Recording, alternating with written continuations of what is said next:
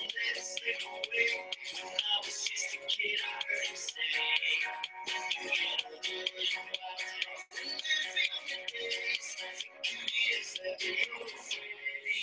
said one day you'll leave this world behind, so live a life you will remember. My father told me when I was just a child, these are the nights that never die. My father told me.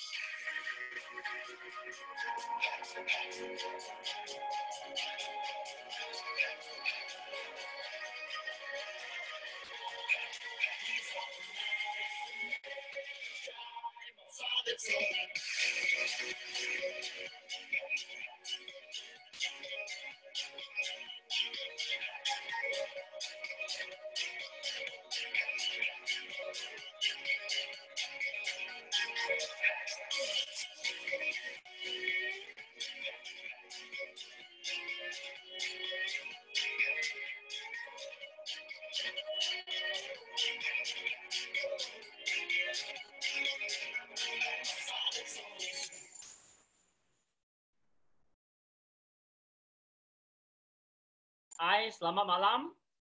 Salam sejahtera kepada anda semua. First of all, I nak berterima kasih kepada host Kak Sheila dan Abang Mutu kerana menjemput saya untuk berkongsi pengalaman saya kat sini. Really thank you so much. And I also see a good friend here, Mr. Palani. Thank you for the support. Okay, so first of all, I'm not here to teach you how to do Amway, because you have a super leader here already. Abang Mutu and Kak Sheila, they are extremely good couple. They are very dynamic and hardworking couple, and they are very good leader in building the Amway business. I always see them in Amway HQ. So you have a good leader to follow. But Abang Mutu invited my wife and I to share here tonight. I think dia hanya nak kita buktikan satu benda.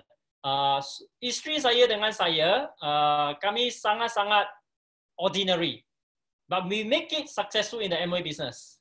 So if we can do it successful, maybe you hear about our sharing, you got inspired, and you can also make it in this business as well. All right. So maybe some of you never know about us. My name is Min Tien. My wife is Huiyin.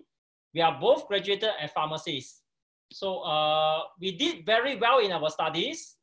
SPM, both of us, we get 10A1. And my wife is a JPA scholar. So we follow our parents' advice. Dari kecil-kecil belajar bersungguh-sungguh, masuk university, dapat result yang sangat baik, balik Malaysia, kerja dengan government, we work very hard, get good income, live a happy life. But that is not true. So dengan gaji government, husband and wife pharmacies, is never enough. We are looking for opportunity. All right? And let me begin by sharing a story dulu. Biar saya share satu cerita. So in the jungle, there's a competition. The king of the jungle is Lion King. Lion King announced akan ada satu pertandingan. So semua animal digalakkan untuk take part, register. It's about a swimming competition. So of course the frog yang boleh berenang, dia juga register lah untuk bertanding. So on that day of pertandingan, right before the pertandingan, the judge suddenly announced, nanti you boleh swim dengan any style. You can swim, except the frog style. Ready? On your mark, get set, go. So everybody terjun and start to swim. But the frog dia buat macam ini, dia sudah stun. Dia tak tahu nak buat apa lagi. Sebab except for frog style, dia cannot swim anymore. So my question to all of you here who are listening, what if I take away your profession? Can you still generate income or not? Apa akan jadi bila saya ambil you punya profession? Bolehkah anda continue to make money? So because the frog, they are not human. They don't know what is called a backup. But kita orang manusia, kita kena ada fikir, kena ada backup plan. Masa lapang kita kena luarkan masa ini untuk build satu business yang boleh backup untuk kita. So coronavirus is a real test against all the businesses out there. It's a test against the immunity in two different ways. Number one is your body immunity against the viruses. Number two is your financial immunity. Sama ada anda masih boleh generate good income during the MCO and also after the MCO, what happened? So my wife and I, selain jadi pharmacist, we started to build Amway business at the age of 24, right after graduation. So we worked very hard during these past 10 years. I'm very glad to share MCO, despite MCO and coronavirus, my business this year grew more than 40% compared to last year. So my income also will grow. So how did I come into Amway business? I want to say thank you to my introducer. He is my business partner. He is my 1 year senior in the pharmacy field. His name is Kelvin. So I really nak berterima kasih kepada Kelvin untuk introduce Amway business bagi saya. I can say Amway business has changed my life. So masa itu dia bagi tahu saya dua konsep. Dia kata selain jadi pharmacist, kita ada masa lapang. So masa lapang kita is better to build a part-time business compared to part-time job. Because business belong to you. Part-time job belong to boss. So it's better to build something for yourself. And then second concept he say, kalau kita nak buat business, make sure this business is for long term, untuk jangka masa panjang. And also this business must be very profitable. Kita buat business sebab kita nak untung duit. Mesti nak untung banyak-banyak duit baru kita buat business. So dia cakap pasal Amway dengan saya pun dengar. And then I nak say berterima kasih kepada ibu bapa saya. Mereka sangat sokong saya dalam bisnes ini. And then want to thank my mentor, Mr. and Mrs. Law, for always encouraging me, for helping me, for guiding me, for teaching me into doing the Amway business. So please give them a virtual clap to say thank you to them.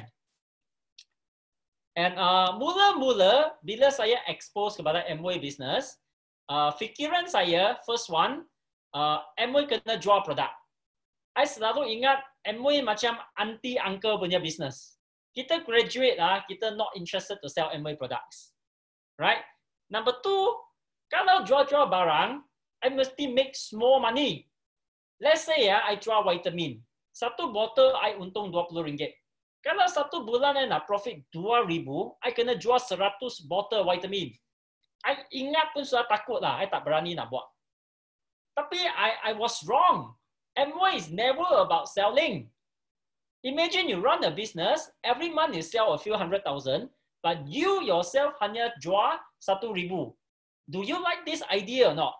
Meaning that you sell or you don't sell the entire month, your group sales is more than a few 100,000. Then of course you are making money from your business.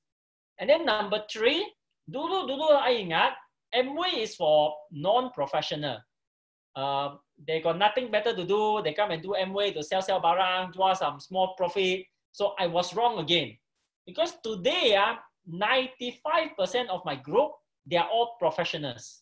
They are doctors, they are dentists, they are engineers, accountant, banker, lecturer, and of course, there are a lot of pharmacists, doctors, nurses in my group. Okay? And let me share with all of you, like I say, my wife and I are very ordinary. Kita orang yang sangat biasa. Selain kita sangat pandai belajar, kita tak ada lain yang pandai lagi. We are very good in our study. Aside from study, nothing else. So I joined Amway at the age of 24, and then I was from KL. Government posted saya kerja ke Johor Bahru. So number one, I have no network. I tak kenal orang. Okay. Number two, I tak ada experience. Tak pernah buat business. Tak pernah jual barang dalam hidup saya. Number three, I tak ada courage. I tak berani nak approach orang. I'm quite an introvert person. You bagi I satu komputer, I can duduk dekat komputer 12 hingga 14 jam main computer game. Itu saya sebelum saya buat Amway. And then also saya tak ada duit. Saya hanya seorang pharmacist. I was driving my 5 years old Proton Mira. I hanya sewa bilik kat Johor Bahru. Bukan sewa rumah, sewa bilik saja. So at that point, kita saw Amway and kita buat Amway. All I have to say is my wife and I, we have very good learning attitudes. We are willing to listen, we are willing to learn, and we are willing to take actions. Kita cuba lagi, sampai kita belajar skills untuk buat Amway business. Okay, and then masa I mula-mula I start buat Amway, I pun objected, I pun rejected by my friends and family members. So I saw the opportunity. I thought it's a very good opportunity. I was from Johor, so I came back during the weekend. I tak sabar-sabar nak share dengan kakak dan adik saya. Saya ada 3 orang kakak yang sayang dengan saya. Ada 1 orang adik yang sangat dekat dengan saya. So of course I share the opportunity with them. But all of them rejected me. So kakak yang number 1 cakap, Amway I tak sesuai lah. Nanti you sudah berjaya, you datang cari saya. Lepas I sudah ada gambar dalam magazine, I cari dia kata you boleh buat, I tak boleh buat. Kakak kedua saya, dia sangat generous, dia banyak kawan. I cakap dengan dia, Amway boleh buat. Dia cakap, Amway tak boleh buat. Nanti sudah buat Amway, kawan semua rally. So dia tak mau buat Amway. And then I punya adik, dia cakap, Amway I tahu. You tak payah cakap dengan saya Amway. Dia main computer game, dia kata you ambil borang mari, saya sayap, saya jadi member. So dia sayap, lepas tu dia tak mau buat Amway. Lepas 10 tahun sampai hari ini, my kakak, my adik pun tak mau buat Amway. Tapi dia orang semua VIP customer saya. Dia pakai semua barang Amway. Okay? And my wife, dulu dia girlfriend saya. So hari pertama kita sama-sama pergi dengar Amway.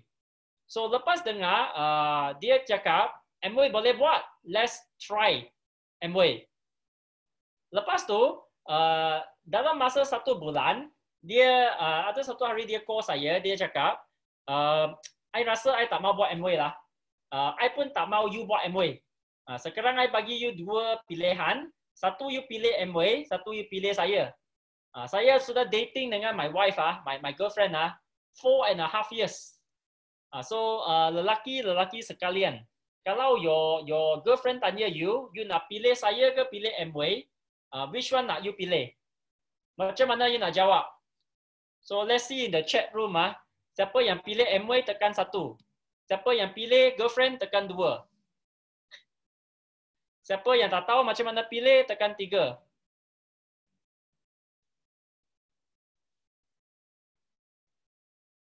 Semua senyap sangat, tak mau pilih. So I was very clever, saya sangat bijak. I cakap dengan dia, I dua-dua pun mau. I mau you jadi girlfriend, I pun mau Amway.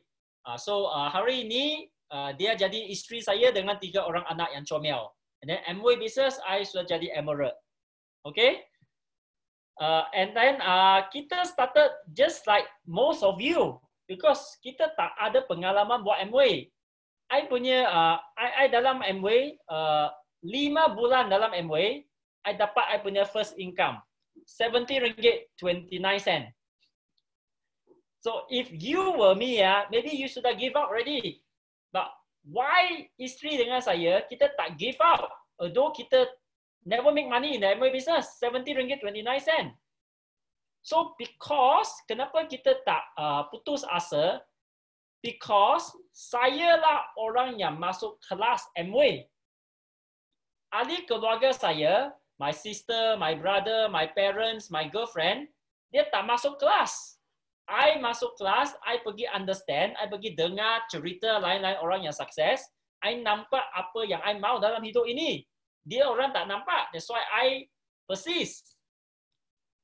And number 2, because they don't understand the value or they misunderstand. And number 3, mungkin saya succeed too slow. Let me ask you, kawan-kawan sekalian atau ibu bapa sekalian, yang mana satu ibu bapa akan object dia punya son or daughter 1 tahun boleh extra 100,000 setahun. Ada siapa yang akan bantah ke? Tak. Or any siblings yang akan bantah adik dia, 1 tahun akan earn extra 100,000 a year. Ada orang akan object tak? Mesti tak akan object mah, betul tak? Sebab kita sudah berjaya terlalu lambat. Betul tak? So, lepas I graduate, I deposited to government hospital untuk kerja. Okay? Just nak check I punya suara clear. Kalau tak clear, Kak Sheila, you can stop me because it's very quiet. I alone, I cakap dengan sendiri saja. Okay? So lepas graduate, I pun dipos ke government hospital untuk kerja. So setiap hari sama saja. Bangun pagi, gosok gigi, pergi hospital, bagi ubat, balik rumah, main komputer, tidur, esok hari sama saja. Sampai I boleh nyanyi lagu. You nak dengar tak?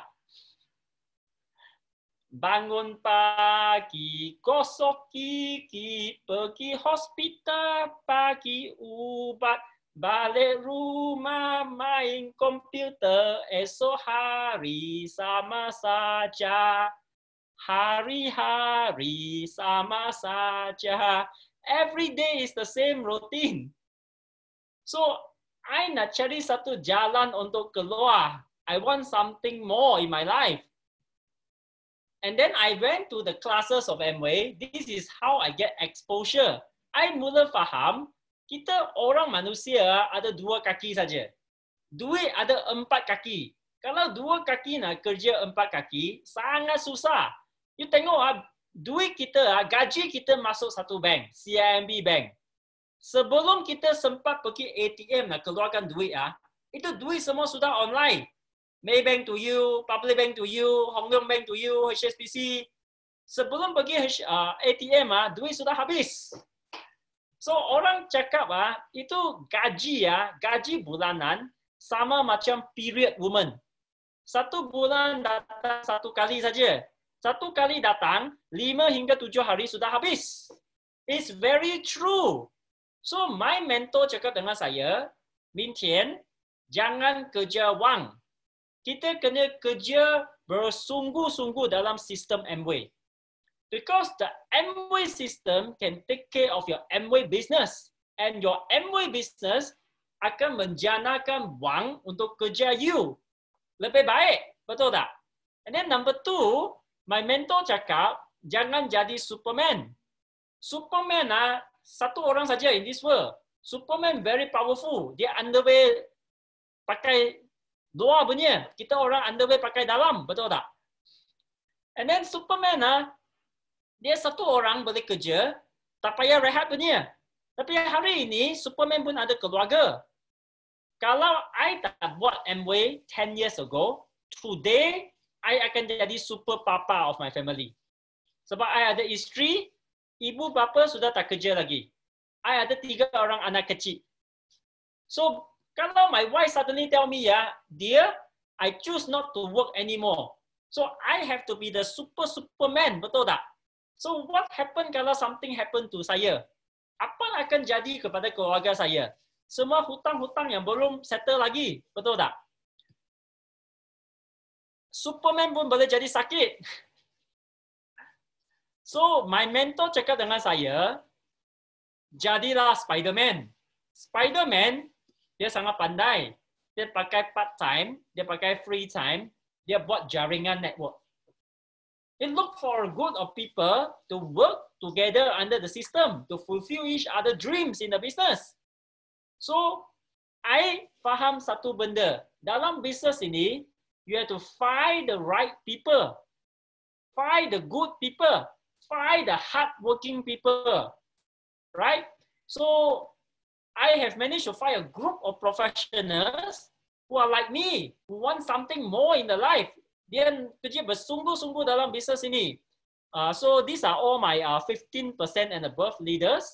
Ada lecturer, ada banker, ada doktor, ada pharmacist, ada dentist, ada engineer, ada accountant, ada engineer.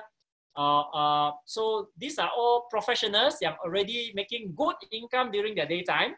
Yet, we are working closely together to build our Amway business.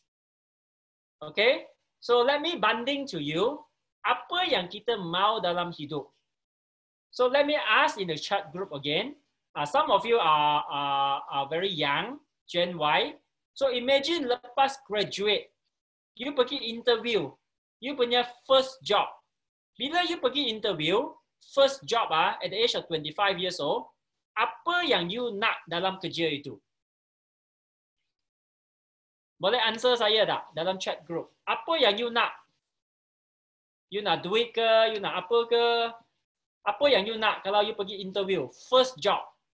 I saw here Chandra Morgan tulis duit. Money to live my life. Experience dan duit. Banyak orang cakap duit. Tapi you see you cannot be, you cannot go to interview first job you cakap, boss, I tak nak kerja weekend I tak nak kerja OT I nak duit banyak-banyak you don't talk like that betul tak? You kan cakap, boss, this is my first job. Kerja pertama, I sudi buat part time, I sudi buat overtime, I sudi buat weekend, I sudi travel, because all you want from the first job is experience. Betul tak? I saw somebody write there, experience. First job kita nak experience. Let's say fresh graduate dapat 3,000 as a start. Okay tak? Okay lah. So after kita kerja untuk 5 tahun sekarang you akan jadi senior, betul tak? Now you sudah jadi senior, apa yang you nak? You sudah ada experience. Sekarang you mesti mau duit. Betul tak? Kalau company A tak bagi duit banyak, company B bagi lagi banyak duit, you akan pergi company B. Kita semua orang yang sama Okay? So lepas you kerja 10 tahun, sekarang you sudah ada experience, you sudah ada income. Apa lagi you mau dalam kerja? You ada experience, you ada income. Apa lagi you mau? You sudah kerja 10 tahun. So you might be looking for extra benefit. Income definitely going higher, tapi you nak extra benefit. Mungkin kerja ini dia dekat dengan rumah, so you nak kerja ini. Mungkin kerja itu more safe, lagi selamat. Dengan kerja yang satu bahaya, you tak mau. You nak satu yang safe. Okay? So lepas you kerja 15 tahun, sekarang you sudah jadi manager. Apa lagi you mau dalam hidup? You sudah ada experience, ada income, ada benefit. Apa lagi you mau? Sekarang you sudah jadi seorang bapa. You sudah jadi seorang emak. You nak some time to spend with your family. Betul tak? You nak some leisure time. Betul tak? Although your income is very high, you nak something else in your life. And what about at the age of 45 to 49? Let's say now you are at the highest position already. You CEO dalam company. Your income is very high, 30,000. Apa lagi you mau? You mau security. You mau health. You see from start until the end people at the end of the working life, they're looking for security. They're looking for health. Nasihat. Betul tak? Tapi I'm very sure Abang Mutu dengan Kak Sheila started to promote about health every minggu, even to young people. So you see how different is the working life and Amway life. And what about bila kita pension nanti? So sudah pension, retire, you dapat income lagi lah kalau you kerja dengan government. Kalau you tak kerja government, then tak ada income lah. Masa umur 70, you akan jadi negatif. You tahu kenapa? Sebab you sakit and then you ada anak, ada cucu, minta sini duit, sana duit, so you punya wang keluar jadi negatif. Okay? So let us look at the comparison dengan Amway business. Banyak orang dia join Amway lepas 3 bulan dia tak dapat duit and then dia give up. So sangat sayang because people don't understand bila you go to work you nak experience dulu. So masa dalam Amway, your first goal should go to experience. Your first 1 to 2 years is the time for you to learn more about Amway knowledge. When you are learning, you already start to jana wang. When you are learning from 3 to 18%, you start to make about 1 to 2,000 a month. It's good enough already because you are still learning.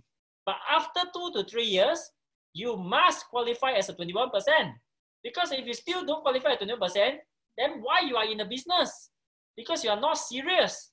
So let's say after 5 years, you become a 21%.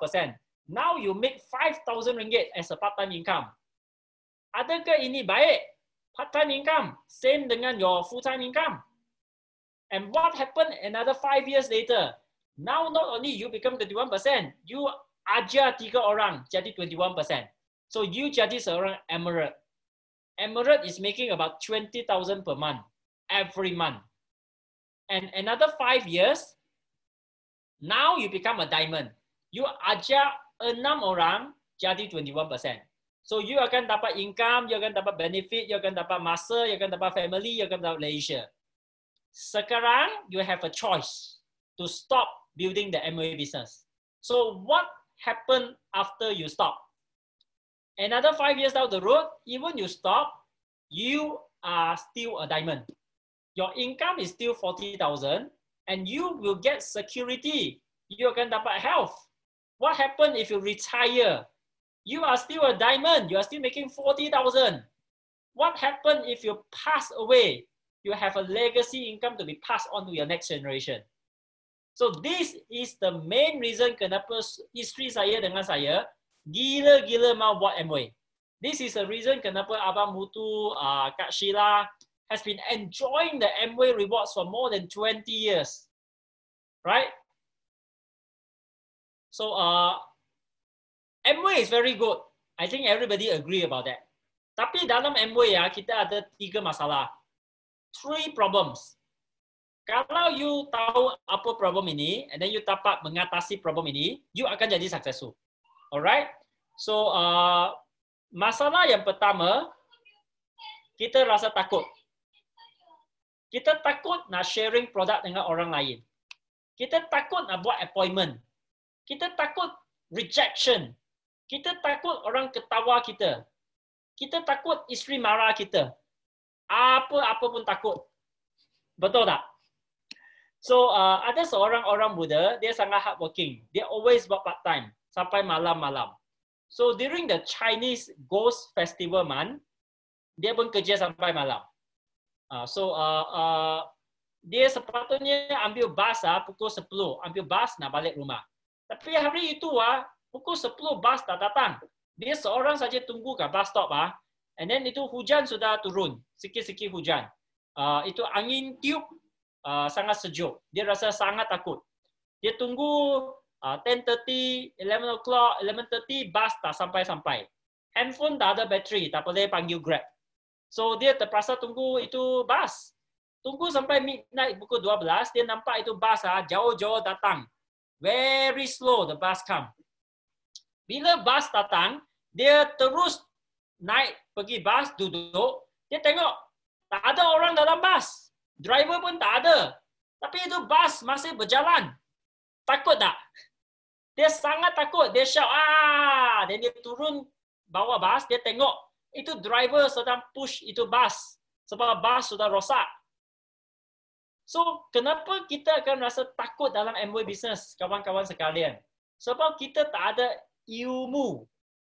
Kita tak ada ilmu dalam MOA business. That's why kita takut. So, you kena, let's say ini satu gelas air sudah penuh. Apa yang you kena buat? You kena kosongkan itu gelas air dulu. You kena kosongkan you punya ilmu. Sebab kita semua tak tahu buat MOA before this. Kita kena masuk dalam kelas, belajar ilmu dalam MOA, then you akan dapat itu confidence to share with other people. Then you have more successful rate to build the MOA business. Second problem in the MOA business, orang cakap MOA very good, tapi MOA sangat-sangat susah nak berjaya. Dia tanya you, dalam 100 orang yang buat MOA, berapa orang boleh berjaya? So macam mana kita nak jawab? The best way to answer is to tell your friend, dalam 100 orang, 3 orang akan berjaya. I punya upline, you dengan saya. Sometimes dia tanya you, how much money are you making from MOA business now? So bagi orang yang baru dalam MOA, kita tak not making any money in the MBA business. So how do you answer your friends? So you nak saya ajar you tak? Your friends, berapa duit saya dapat dalam MBA business tak penting bagi you. Tapi berapa duit yang you mau itu baru penting. I can show you the plan to fulfill your dreams. Betul tak? Apa yang kita buat mula-mula memang susah. Tapi lepas you practice, lepas you take action, slowly but surely, you akan dapat itu skill untuk buat MBA business. Ada seorang auntie ya, dia every week every Saturday night, dia pergi menari caca. Menari caca. Dan tiba-tiba dia tak pergi menari caca lagi. Dia pergi belajar berenang. So kawan-kawan sudah hairan. Dia cakap, auntie, kenapa you tua-tua, you nak pergi belajar berenang? And then auntie jawab, dia kata, sebab rumah saya, anak saya dengan menantu selalu gaduh. Masa dia orang gaduh, itu isteri selalu tanya anak saya, kalau ada satu hari, emak dengan saya jatuh dalam sungai, dua orang pilih satu, you nak selamatkan siapa? Emak atau saya? So, auntie cakap, I tak nak menyusahkan anak saya lah. Saya belajar berenang, so saya boleh selamatkan saya diri sendiri. So, lepas 2 minggu, ini menantu dengan anak gaduh lagi. So dia tanya this question again.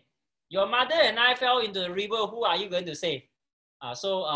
Anak sudah bijak lah. Anak cakap, I tak payah masuk sungai. Mak sudah belajar berenang. Dia boleh selamatkan anda. Kan bagus macam itu.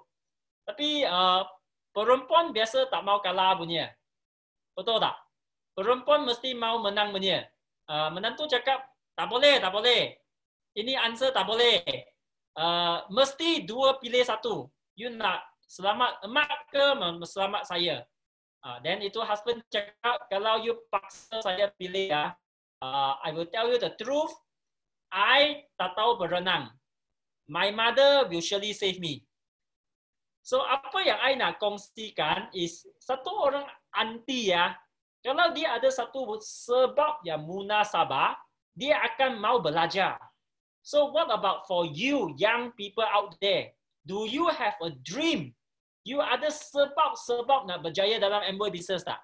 Sama ada you nak travel around the world, sama ada you nak time freedom, sama ada you nak spend more time with your kids, sama ada you nak jadi kaya.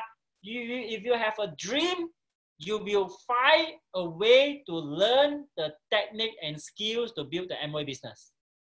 Okay? And lastly, orang cakap, I malas lah.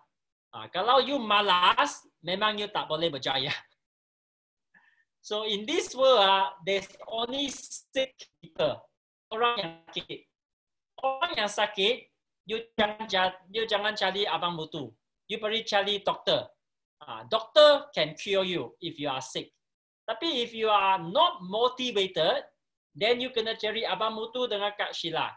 Come for more function like this. Listen to more sharing. Maybe some of the story boleh inspire you to change better. Okay? So what about the impact of MCO? Because my topic tonight is business yang kalis inflasi. So MCO is the best test against semua business out there. Many business got affected. If you ada kawan yang buka klinik, buka dental clinic, yang buka restoran, yang buat hair salon, buat apa-apa business saja, the business are affected badly. 30 to 50% affected. Some even 70% to 80%. But I punya MBA business grow compared to last year. So during these 4 months, my group grow more than 300 new ABO. And I achieved Ruby volume in both March and April. And I break off 2 new platinum in my group. Not only 2 new platinum, my new platinum have a 2nd generation Q4. This month will be the 5th month, 21%. And my platinum also have a 3rd generation Q2 and Q1. So I see a lot of achievers in my group. what about the income? The income has been fantastic during these 3 to 4 months. I've been working as a pharmacist 10 years already. I punya MW part-time income hari ini still exceed my full-time pharmacist income after working for 10 years. Okay, so before I move on to my final part of sharing, I nak jemput dua orang my business partner to share a short impact with all of you. So the first one I nak invite Shamila. Shamila work as a HR, and then she joined Amway Business dekat MCO 2 bulan lepas. So they attend all the learning classes online, and then they work with Huiyin and I and with the team very closely. Now her group has grown very good, and then she has achieved 9% last month. So can we have Shamila for a short sharing? Shamila, can you unmute yourself?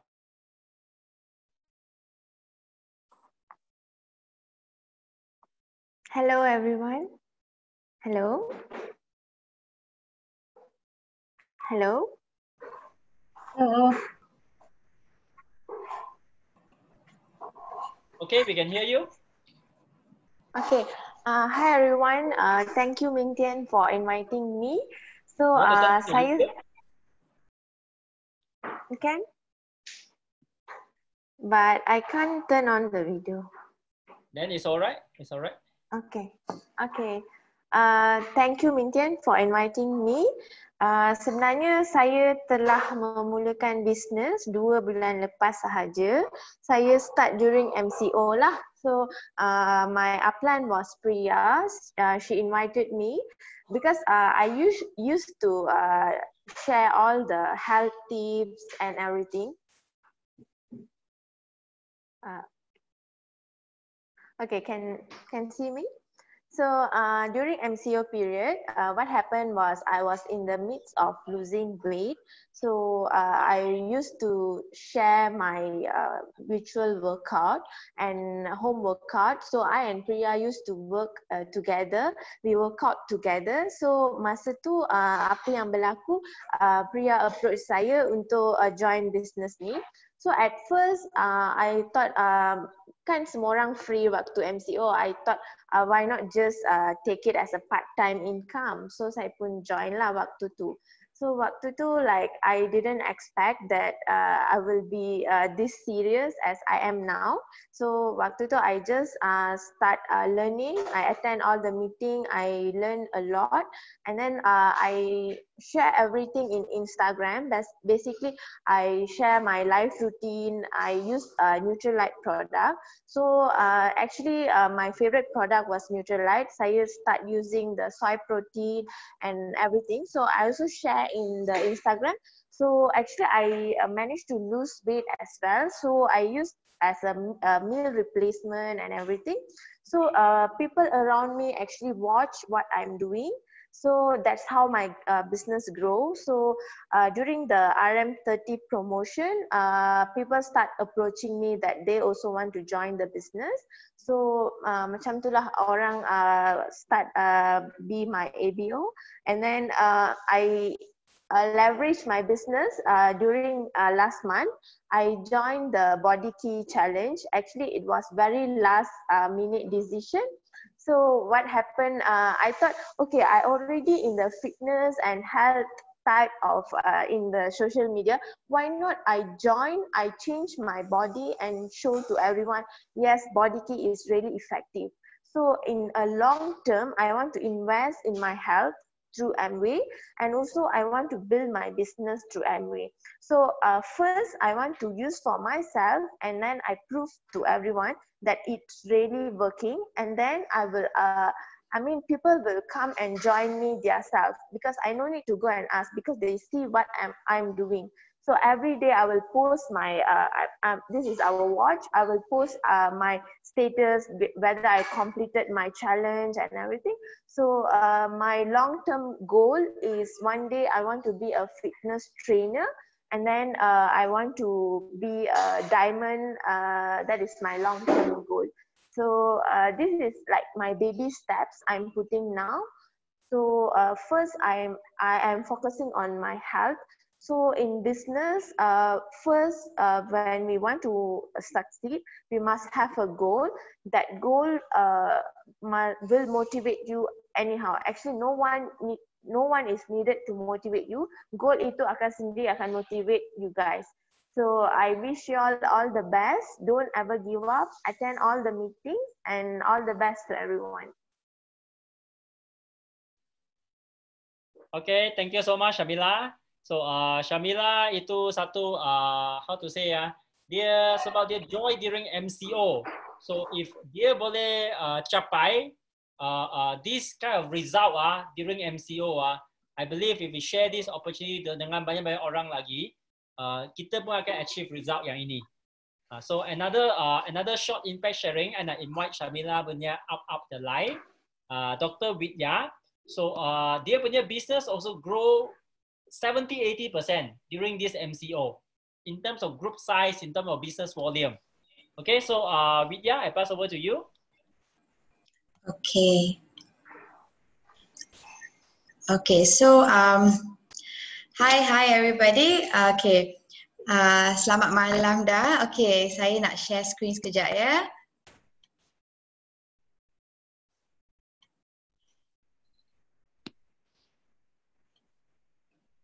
Okay, so saya nak ucapkan terima kasih dulu kepada Tien and Huiyin sebab they are the reasons why I'm in MA business.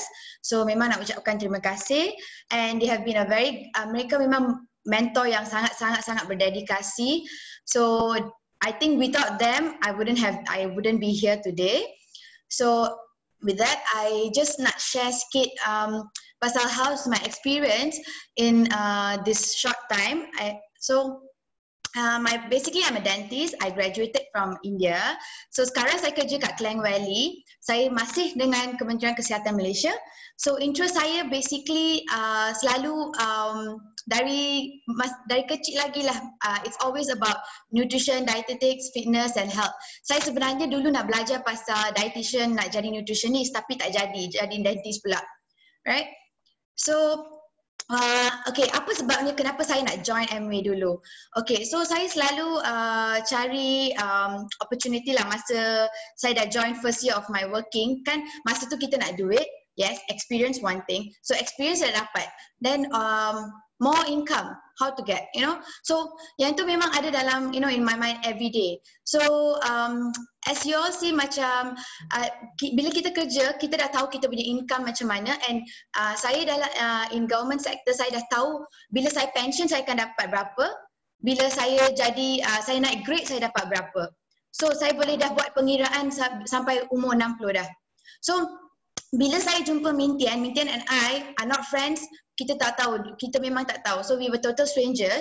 And then bila kita show the plan, I memang klik. The plan memang klik dengan idea saya. Memang sebab saya dah boleh bayangkan future saya, and I memang was a futuristic person juga. Saya memang dah ada plan. So saya tak fikir banyak. Saya tak tahu apa-apa tentang business, saya tak tahu apa-apa tentang sales. So saya accept dulu. And then in tahun 2018 saya join MA. So apa yang saya buat? Saya suka fitness. So saya guna social media, dan so saya gabungkan dua-dua lah. So saya banyak cakap pasal fitness, healthy lifestyle.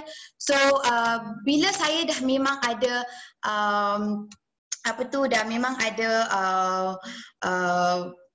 foundation in fitness dengan interest, so bila saya cakap pasal produk Nutrilite, dia jadi sangat senang. So bila saya explain, customer saya lebih dia orang memang percaya, dia orang trust, and they know I'm helping them. Alright, and then saya memang tolong dengan siapa-siapa yang memang ada fitness goal, nak kurangkan berat badan, nak jadi lebih sihat. Okay, and so what I did, saya selalu memang saya masak sendiri. I always do healthy food preparation and all that. So apa-apa yang saya buat, saya post, saya Insta story. So I buat every day, consistency lah. Okay, memang kena consistent, kena memang kerap buat. And then most of my smoothie, shakes, food recipe semua guna Nutrilite product and other product. Okay, tak pernah miss. Okay, so during MCO, kita cakap pasal business kalis inflasi kan. So during MCO, macam mana saya punya group memang boleh grow. Saya dengan downline saya, okay, saya dengan downline saya, kita orang memang dah berpakat nak start virtual group workout sebab tak boleh nak buat apa-apa kan.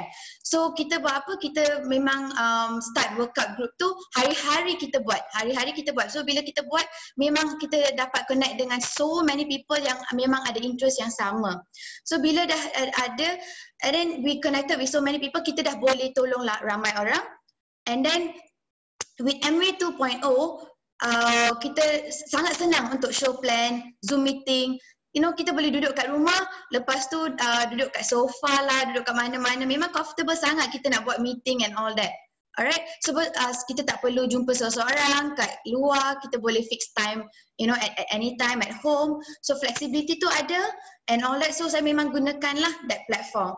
And kita memang masa MCO juga kita banyak buat skin talk. And then upline saya memang arrange skin talk and all that. So saya invite ramai. So my current journey, saya memang dah achieve my fitness goal during MCO with saya tak pergi gym tapi saya dapat support daripada my workout team. Saya hanya ambil neutralized soy protein, body key meal replacement dengan phyto powder. Alright, so this is how I create content. I memang buat benda ni semua, hari-hari buat, hari-hari share, and I memang gunakan produk MW and Neutralite sahaja. And so yeah, ini lagi. And so saya dengan downline saya, so downline saya ialah Priya, and kita dah start Instagram page, memang during MCO juga kita start, and kita memang fokus about healthy food, healthy lifestyle, and how you boleh guna Neutralite dengan artistry untuk for a healthy and better life. Alright, so kalau y'all ada masa, then y'all boleh share juga, and y'all boleh follow and understand better. Okay, so with that, terima kasih sangat and thank you for listening. And with that, kalau saya boleh achieve, I think everyone can achieve. With that, I would say I wish you all the best. Okay, semua untuk semua orang. Thank you. Thank you so much, Vidya. So her group has grown more than 100 people already in her group. And I believe very soon she will achieve her 18% and 21% for very sure. Okay, so let me end with the last 5 minutes untuk tunjuk anda semua.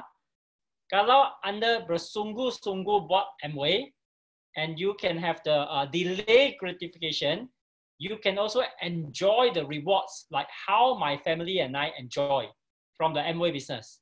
But first, you kena buat satu keputusan, you kena serious dalam buat MW business. So I tunjuk you 2010, when I started, my income is very low.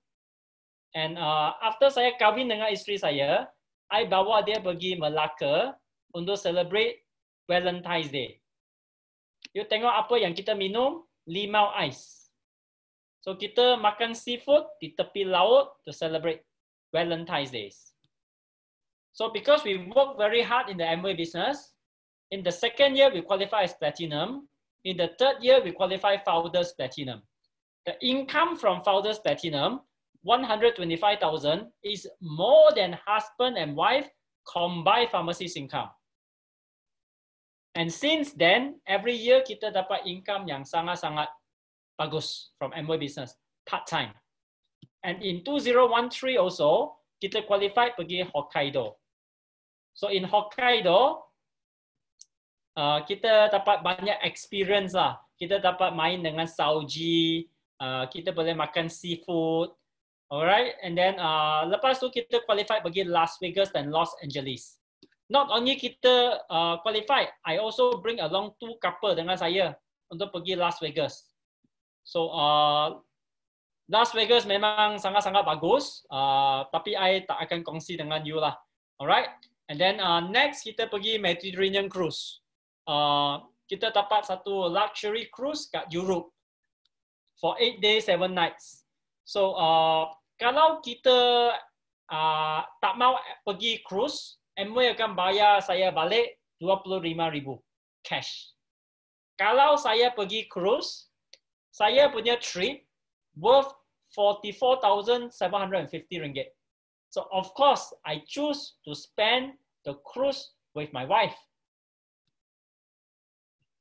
Okay, so kita sudah ibu bapa kepada 3 orang anak kecil. Kita memang tak ada masa untuk dating kat Malaysia.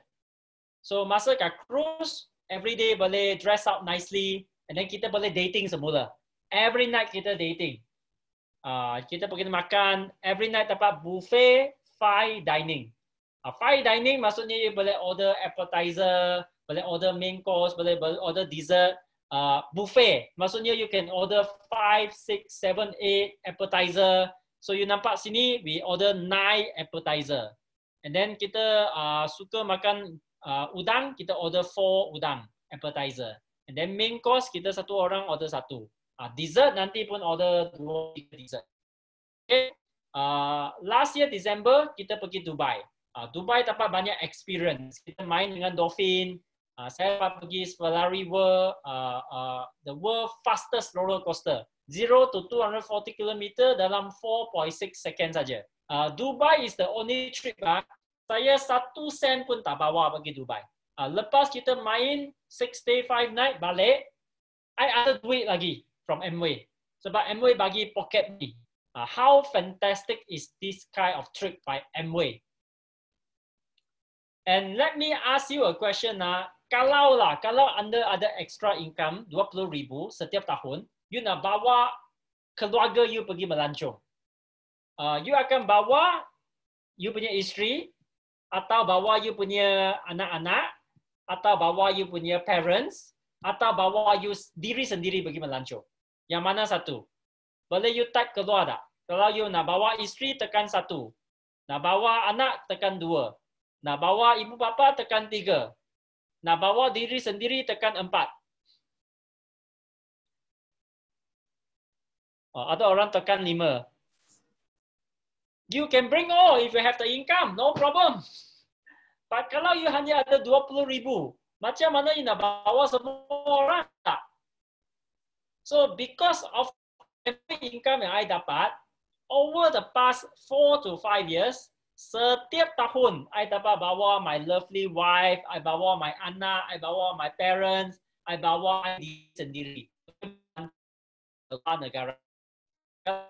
Anak saya, you are very good. I tell you, my anak, I punya anak 3 orang, dia sudah pergi Phuket, dia sudah pergi Krabi, sudah pergi Singapura lebih 5 kali, sudah pergi Kota Kinabalu, sudah pergi Gold Coast Australia, sudah pergi Hong Kong, sudah pergi Japan. Okay? So if you are my children, then you see you are really good life lah. Alright?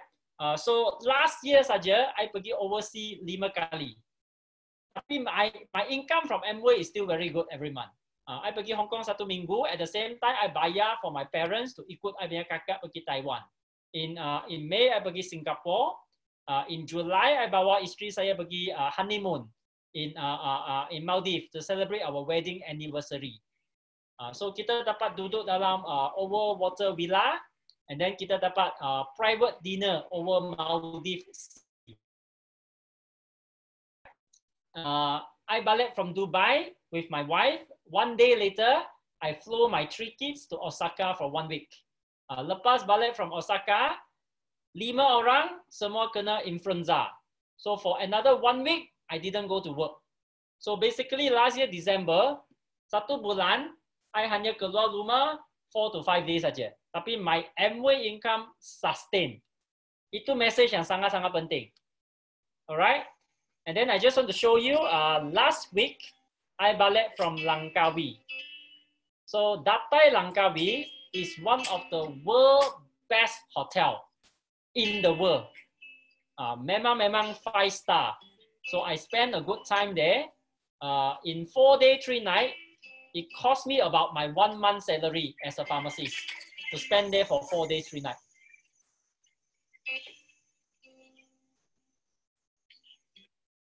So memang my wife and I, we spend a lot of money in travel. Kita suka travel. So I nak set my goal. Kita akan buat Amway gila-gila. Because this is a wonderful opportunity. We nak share this opportunity with many other people. We want to help more people to succeed in life. we have seen amazing growth in our team during this MCO period. So we will continue to work with them closely to help them to grow their business, to move up in PIN, because we want to be a diamond in 2021. So with that, if we can do it at young age, I believe all of you, if you follow the footsteps of Abang Mutu and Kak Sheila, you can also make it possible. Thank you very much. I pass back to MC. Thank you.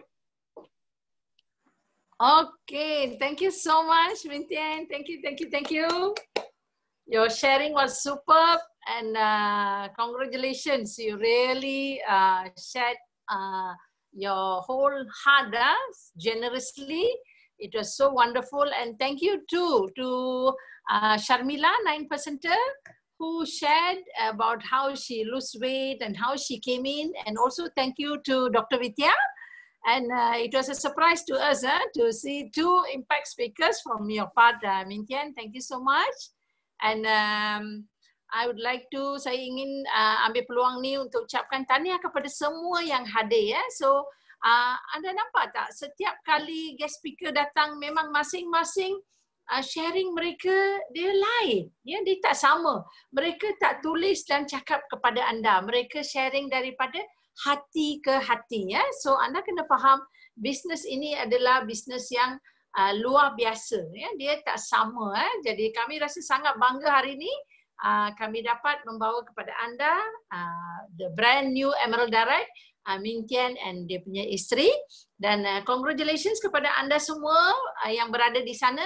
Anda juga satu hari boleh jadi guest speaker macam Min Tien. Ya, jadi tetapkan matlamat anda, ikut jejak upline anda, kami pasti anda boleh buat. Jadi sekian, selamat malam, jumpa anda di program-program akan datang. Bye, Sheila.